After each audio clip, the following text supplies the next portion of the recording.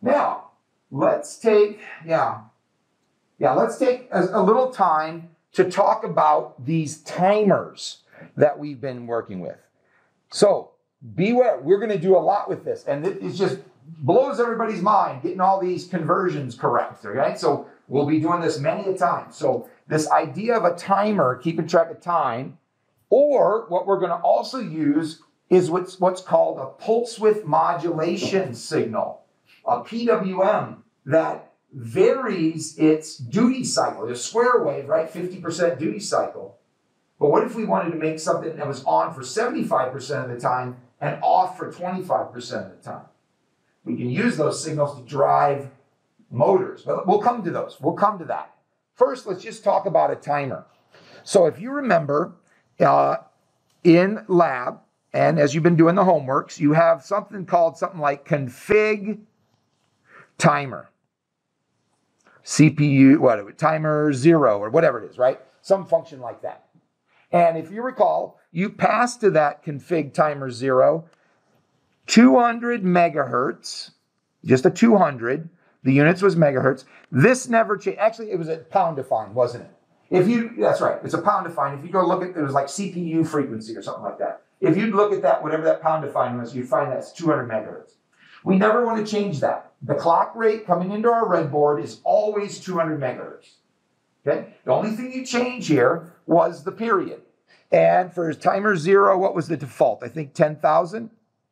Something like that, right? 10,000 microseconds. Okay.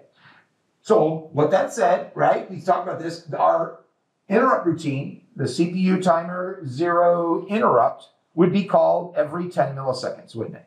By that. Okay.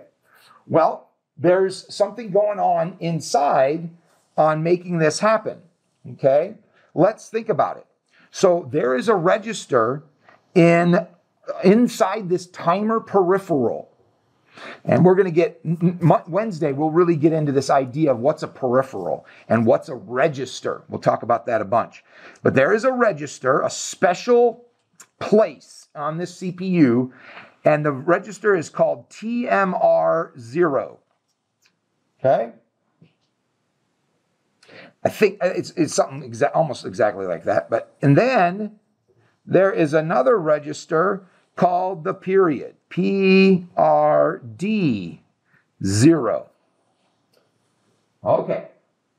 Now, what's activating this TMR? It's a 32-bit, you can think of it as a 32-bit integer. It's a count value. Okay? And this is all in hardware.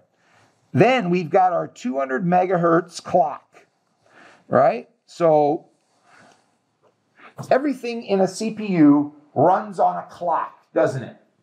To make things happen, everything happens on, let's say the falling edge, it could be the rising edge, the falling edge of the clock. That's when data gets shifted from here to here and things get added and all this kind of stuff. Everything's happening at a clock rate, okay? So we have this clock going all throughout the processor. Well, one place it's also going is it's triggering or telling this TMR0 register to count. All right?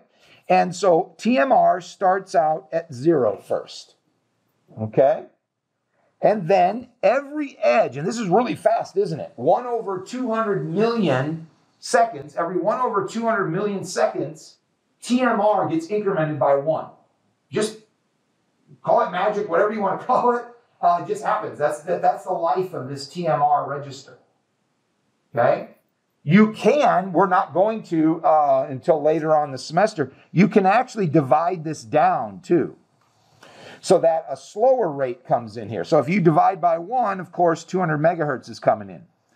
If you divide by 2, then 100 megahertz is the clock rate and all this kind of stuff, right? But for what we need to do, we're never going to use this divide. So let's just even erase it for now. That'll become more important when we get to our PWMs, which is coming up. But anyway, so this clock rate, oops, not erase, draw. This clock rate is going into the TMR, in a sense, or being counted by the TMR. So when we see the edge go high, this guy goes to 1. Another high, now not when the processor, when this TMR sees it go high, increments this to 2, and so on. And that's what it just keeps on going up, up, up, up, up, until it reaches the PRD value. Let's say we set the PRD value to, let's do a different, like 5, 3, 6, 7 or something, just some crazy number. Okay? It counts up, up, up, up, up, up, up, every 1/200 million seconds. Boom, boom, boom, boom, boom, boom, boom. Finally, when it reaches this 5367, it resets back to 0 and does it again. So this is how high we want it to count up, and then it just goes back to repeating that.